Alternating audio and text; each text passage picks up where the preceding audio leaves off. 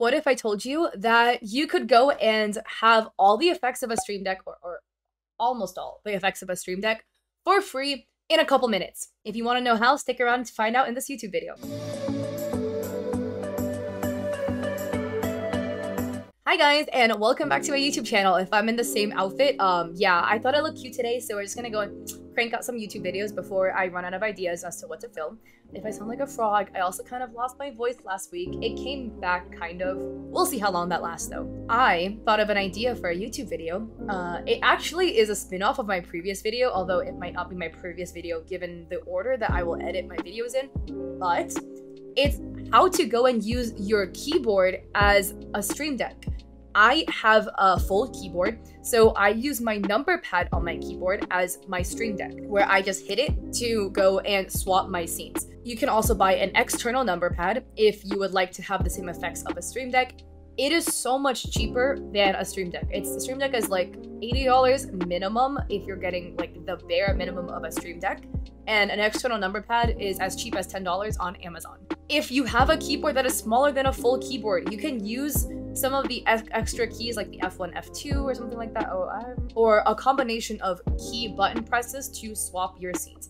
I will show you how. But yeah, here is my keyboard right here, and then I have my number pad, and so when I click these keys, it will swap my scene. So for proof, that's 0 right there.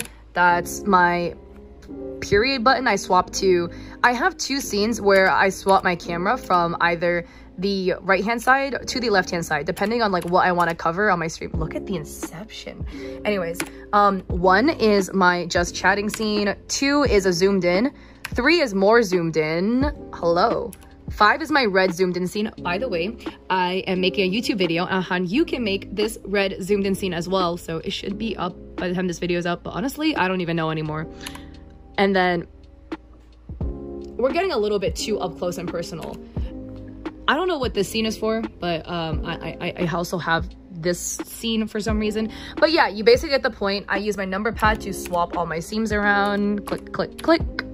So in order to do so, what we're gonna do is we're gonna go under settings and we're gonna go to hotkeys.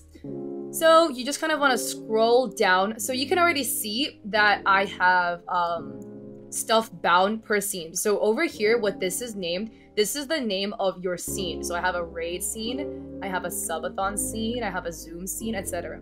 So under switch to scene here, we just want to hit the number or the letter or the key on our keyboard that should correspond to the button we press to swap the scene.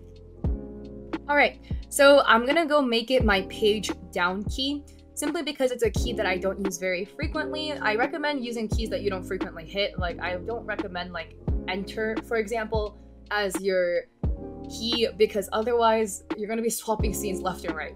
Once you have it set, you just want to hit apply and hit OK. And if I were to swap to a different scene, like my YouTube camera scene, and hit the page down button, bam. Now we've swapped to our YouTube desktop capture.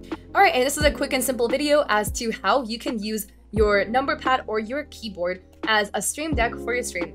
Really recommend getting an external number pad if you don't have a full keyboard, because it's a really great way just to get a cheap Stream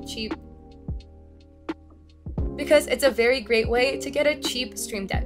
If you like this video, I'd appreciate it if you check me out on Twitch, because I do stream 5 days a week, and it will be linked down below. Sorry, literally can't speak today. And I hope to catch you in another video.